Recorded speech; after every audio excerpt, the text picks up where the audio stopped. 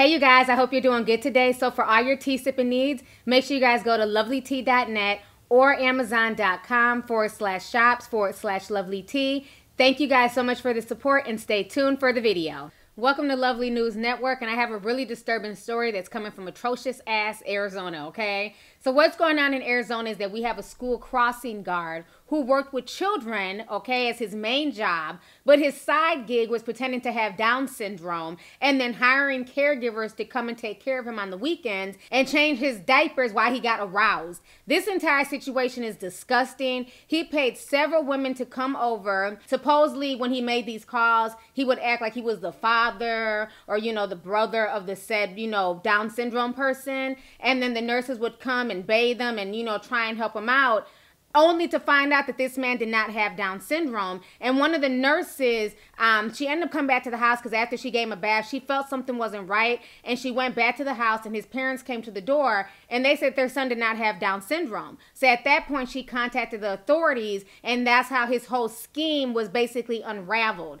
This man is sick as hell and he's obviously a few eggs short of a dozen. Y'all go ahead and watch this news clip and I'm going to come back with the rest of my commentary. Syndrome and hired caregivers to bathe him and change his diapers.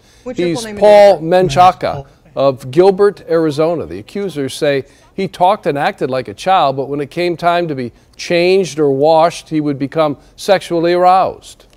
He would just be clapping, he would be smiling, or he would be talking to us when we were changing his diaper. Another caregiver says the Menchaca she met pretended to have a traumatic brain injury. He did ask me a few times to come over and help him shower, but I wasn't incredibly comfortable with that. One of the three caregivers became suspicious and followed Menchaca to his real home where they confronted his parents and learned their son did not have Down syndrome or need diapers at all. And instead, that Menchaca had a weird fetish. I'm glad I never showered him, and he's going to get what, you know, he deserves for fooling everybody like this. The victims say they confronted Menchaca, who admitted he lied to them. He's now charged with fraudulent schemes and sex abuse.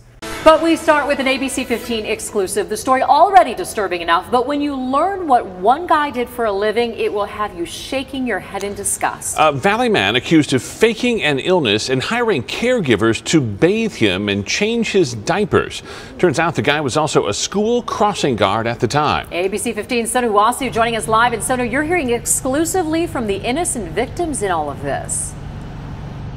That's right. These victims are disgusted. They are shocked, and they want to know why someone would go to such extremes to fool caregivers. Now, we are live outside Bogle Junior High School here in Chandler, where the suspect worked as a crossing guard. And school officials tell me there were no red flags. He passed all of the background checks and no problems at all while he worked here. What's your full name and date of birth? My name's Paul Anthony Menchaca. Paul Anthony Menchaca appears soft-spoken in front of a judge, but the man caregivers who worked with him saw was very different. He acted like a child. His whole demeanor was childlike minded, so he would have tantrums, he would talk like a child, he would act like a child. This caregiver met Menchaca through an app called CareLinks. She was hired to keep him company during the day, change his diapers, bathe him, because he had Down syndrome. The victim says she noticed he was aroused and acted strangely while changing his diaper. He would just be clapping, he would be smiling, or he would be talking to us when we were changing his diaper. Another caregiver says the Menchaca she met pretended to have a traumatic brain injury. He did ask me a few times to come over and help him shower, but I wasn't incredibly comfortable with that. Now police say it was all an act. It was kind of like a fetish for him, I guess you can say. The experience has traumatized the victims who showed up to care for Menchaca, all women who genuinely are in this to help vulnerable adults. I'm glad I never showered him, and he's going to get what, you know, he deserves for fooling everybody like this. Also fooled school administrators who trusted him in and out of the classroom here in Chandler. We're told Menchaca has resigned from his position as a crossing guard. In Chandler, Sonu Wasu, ABC 15, Arizona. The victims also warning other caregivers to be careful about who they sign up to care for, especially clients found through apps. Many of them won't conduct background checks, so it's really up to you to protect yourself. All right, so you guys just watched those news clips. Like I said, we have some sick people in this world, and the fact that he worked with children, and it's crazy because even in the comment section of some of these videos, you have a lot of kids like, hey, that was my crossing guard, or I remember him from school, he was such a weirdo. So it's sad that this man was working with children during the week. They said he didn't have a criminal record. You know, the school did the background check, but you never know what folks are involved in on the weekend. You know, and this is that whole, it goes back to that whole anything goes society. You know, I feel like I'm a baby and I can walk around in fucking diapers and shit on myself.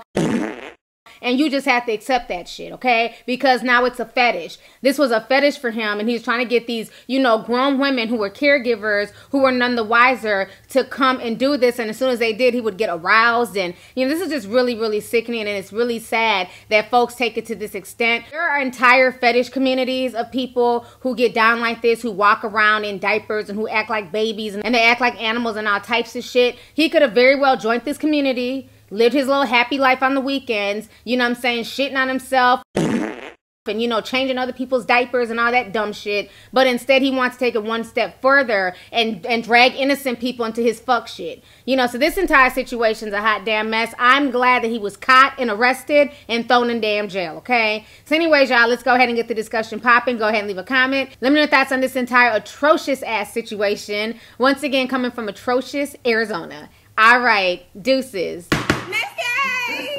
Hey you guys, it's your girl T, and I hope you really enjoyed that video. If you want to know more about my look of the day, or if you want a way to contact me concerning advertisement and sponsorship deals, definitely feel free to click my description box. There's plenty of information in there. Please stay tuned for the next video. Talk to y'all later.